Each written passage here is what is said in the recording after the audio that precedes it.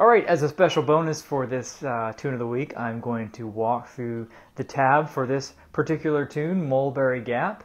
Again, you can download that with the link that's in the video description. So this tune comes from Stephen Wade, who played it on his 1990 album, Dancing Home. And he learned it from Chelsea Chansey of Cherry Log, Georgia.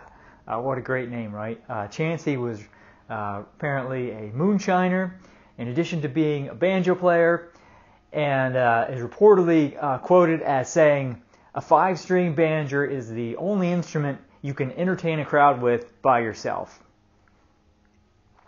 Take that for what it's worth. So this particular tune is in FCD tuning, which some people might refer to as Sandy River Bell tuning, because that's where some people play the tune Sandy River Bell. And this tune definitely has echoes of that one. It seems like they might be cousins. To get into that tuning, you want a C on the 4th string, an F on the 3rd, a C on the 2nd, a D on the 1st, and an F on the 5th. And bring up the tab.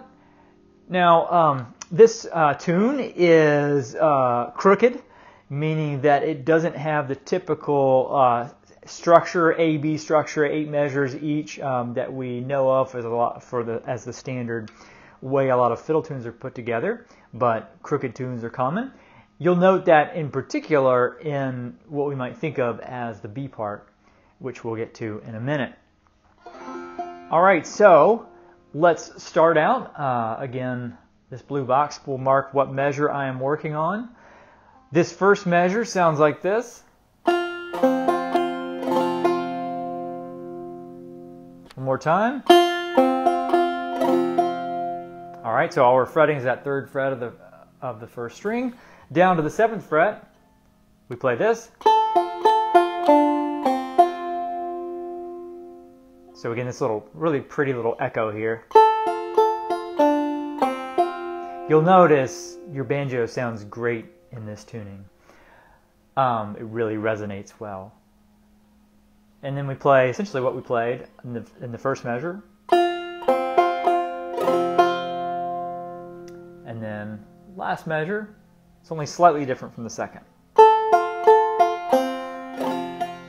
Okay? I should note here that Chansey actually played this fingerstyle, and I'll be teaching the fingerstyle version on the fingerstyle banjo channel. All right, so that is the first 4 measures. I'll play them all together.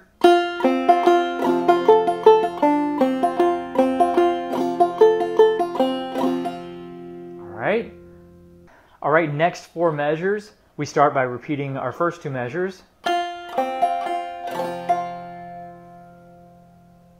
Next measure, you can really grab this 7th fret with any finger you wish. The most economical would be your pinky. And now we're going to close out this, what we might call our A part. So again. All right, so we have the open first again, dropping our thumb to the open 2nd. And then this hammer-on, 2nd fret of the 3rd string to 3rd fret, brush thumb. This is the only place in this tune where I have a drop thumb. Last measure here. All right, so all 4 measures here sound like this.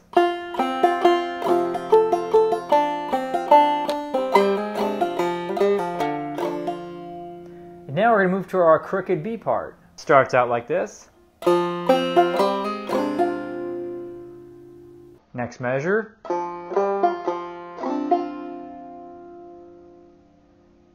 Next measure. Like the first one we did of this B part. Next measure. Like we closed out the A part. So all 4 of these measures sound like this.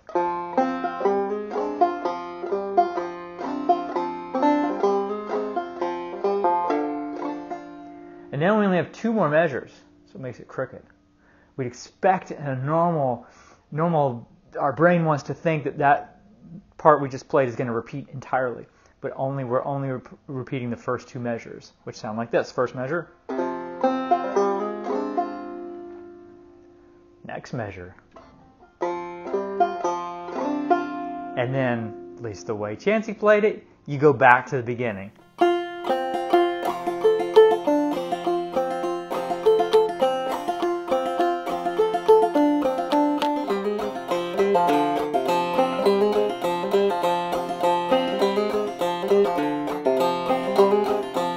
Back.